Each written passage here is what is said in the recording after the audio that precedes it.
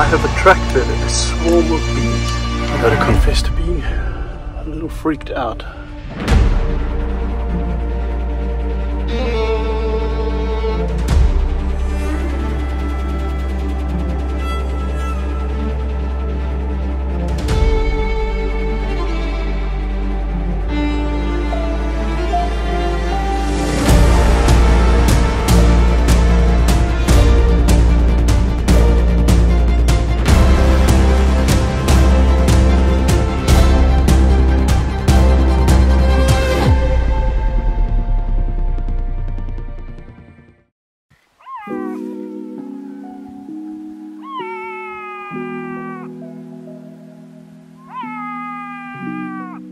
Good morning from Deception Valley campsite number 3. It was a very quiet night, but the birds have started to chirp quite a bit now that the sun is starting to come. Still a bit dark outside, not allowed to drive in the dark, so I've just got up and made myself some coffee and waiting to get going. Quite excited to head out back to Sunday Pan where I was yesterday afternoon. In the morning light, hopefully catch some good pictures for you.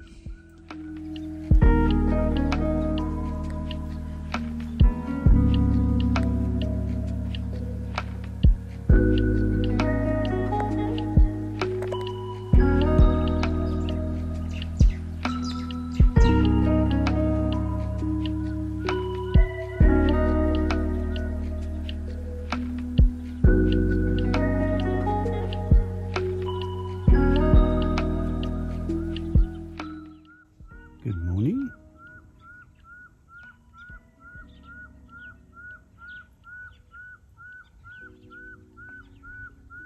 I guess it's not a good morning.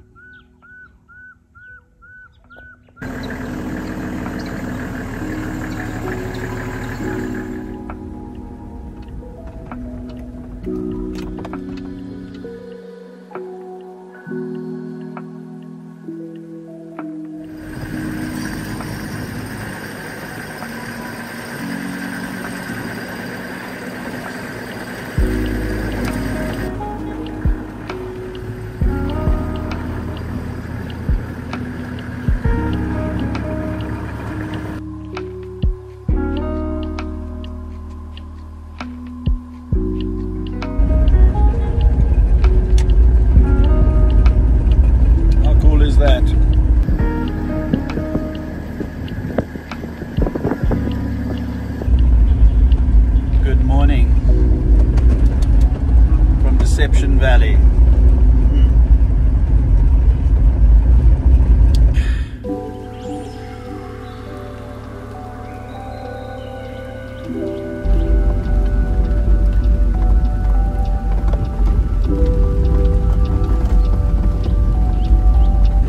So you'd have all seen that little jackal in camp that I said good morning to, but what you didn't see behind the scenes was that I was busy brushing my teeth and I was hunched over spitting out, and something said to me, look behind you.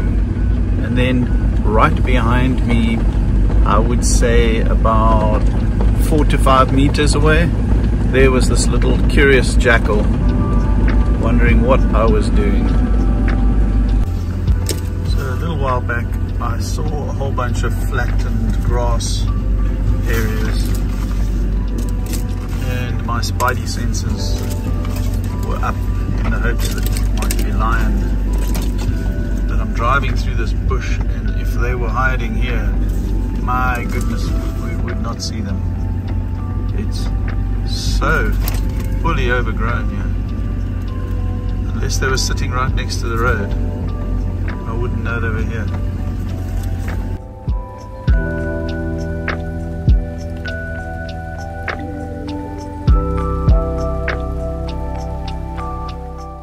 This guy's trying to get something out.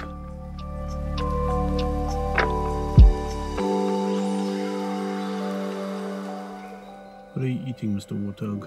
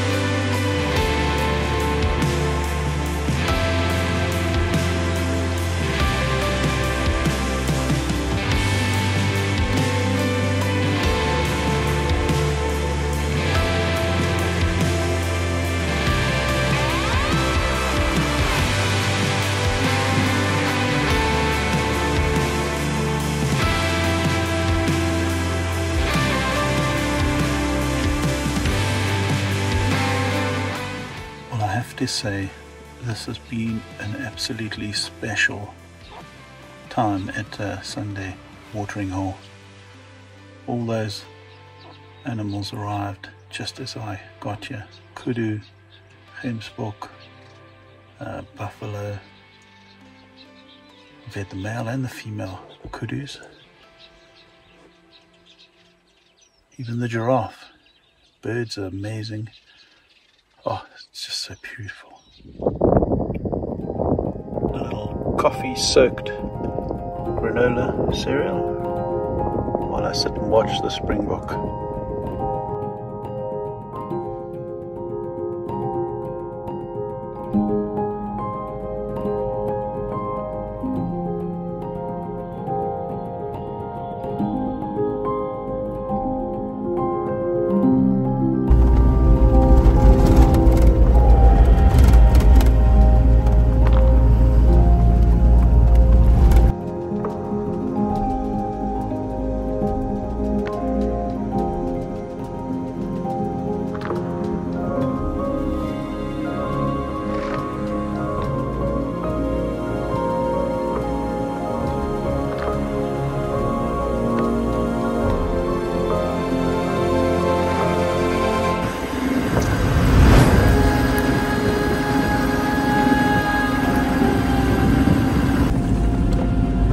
So after Sunday Pan, I decided to head to Leopard Pan, but then when I got to the turnoff, I saw Passage Valley, so I figured why not take a little drive down there. There was a waterhole shown.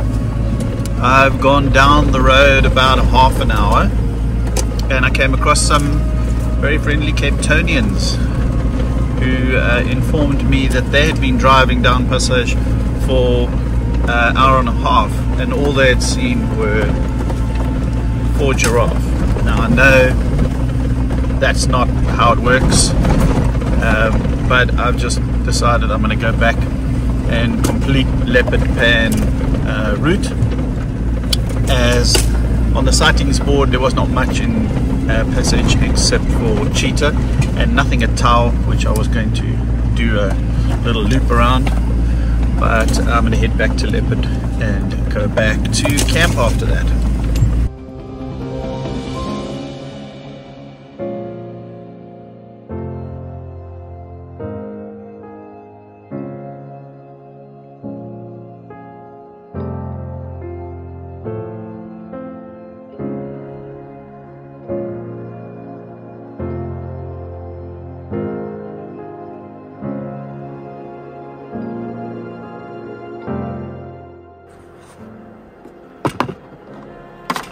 Some lunch here on Leopard Pan, I think it is. Yeah, Leopard Pan. And when we were here this morning early, there were a whole host of animals cruising across the plains here. They're all somewhere over there now, resting in the shade as it's hitting almost midday. My tuna from last night's going to be good.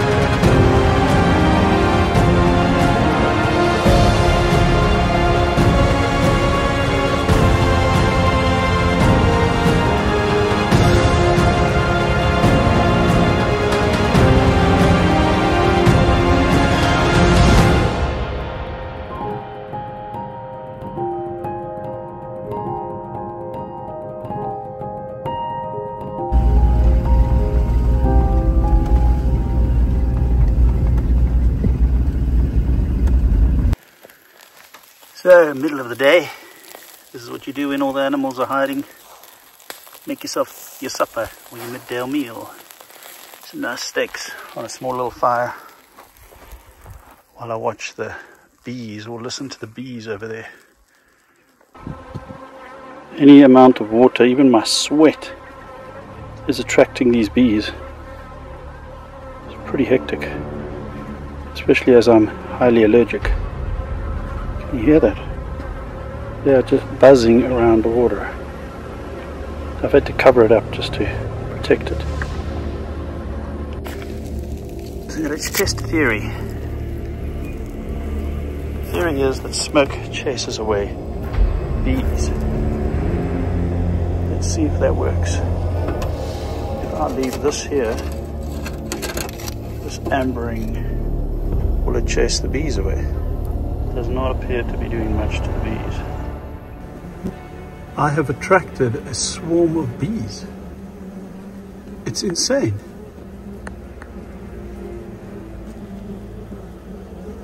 I don't know how I'm going to get out of here. It's just like so many. I had to hide in the Troopy. They just keep coming. I got to confess to being a little freaked out by these bees. I think they have summoned the entire hive to say that there's water here, and there must be thousands around the Troopy.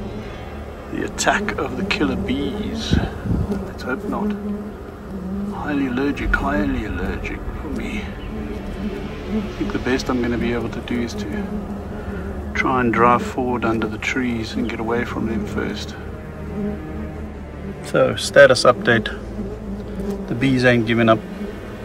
I was going to have a nap, but it's quite scary having a nap with 1,000 bees buzzing around you, especially when you're like me, highly allergic, carry adrenaline vials with me, because if I get stung I can die, and at the moment to go out there is suicide in my opinion. So not to make matters worse, I'm sweating bullets in here. I've got the windows open, I mean the vents open, but it is 3 in the afternoon in the CKGR, which is warm.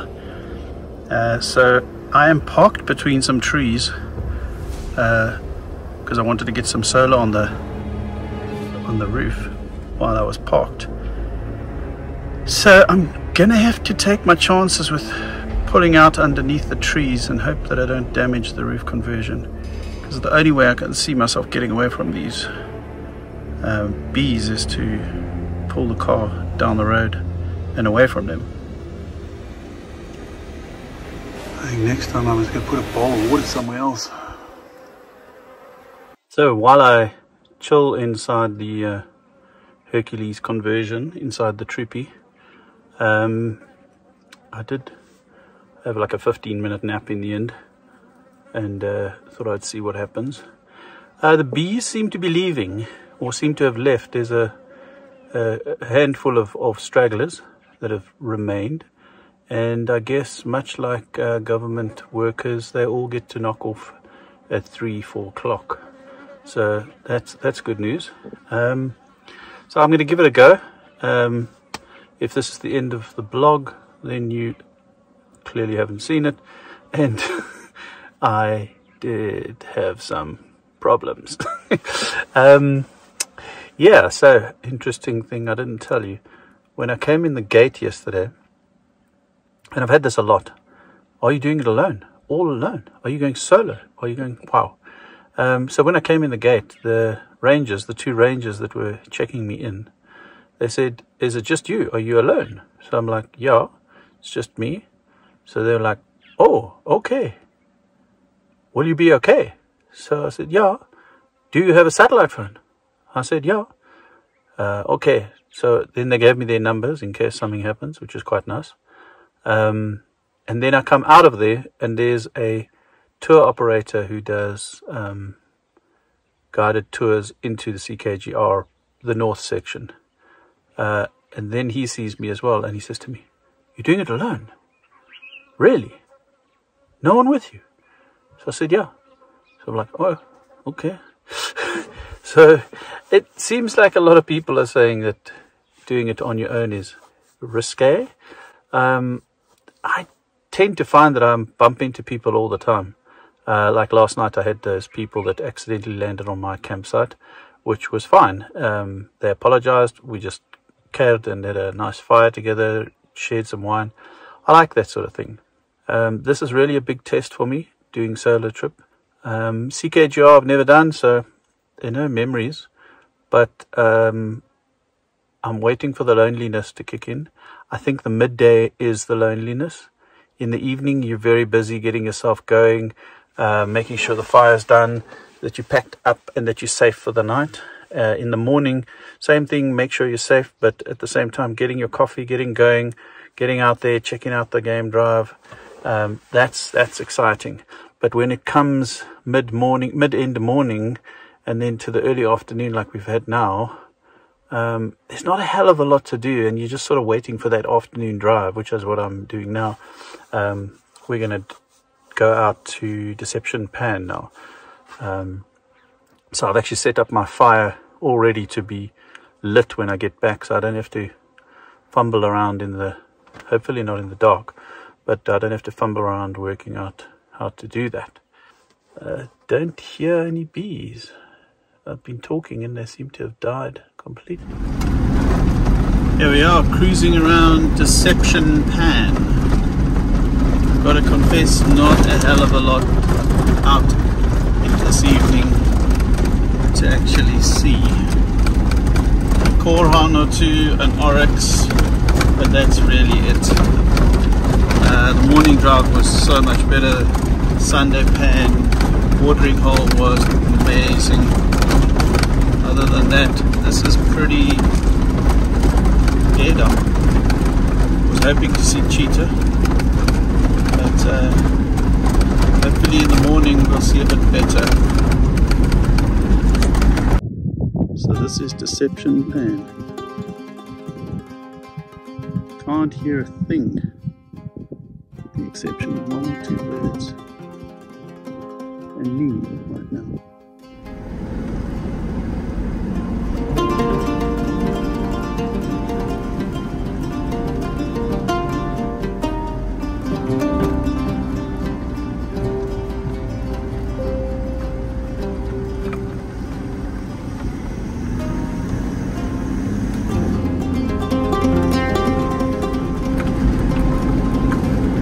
For those wondering, this is in fact the main road from Deception down to Piper, down to Kalahari. This isn't a little side road that I'm doing here. Those 3 little bat-eared foxes make my afternoon drive worth it. They are one of my favorite little animals.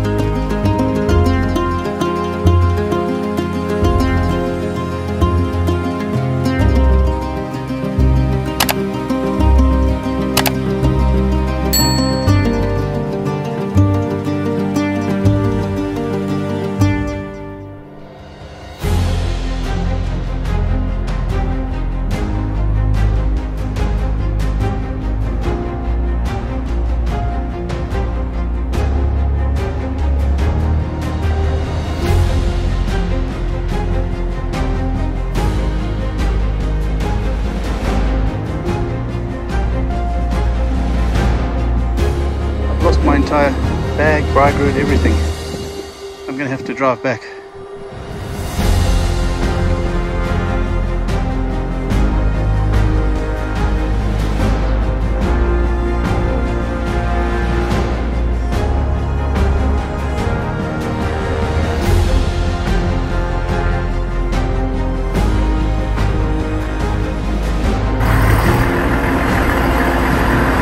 Okay, here's the bag. But no bride grid. I'm sure we'll just have to go back a little.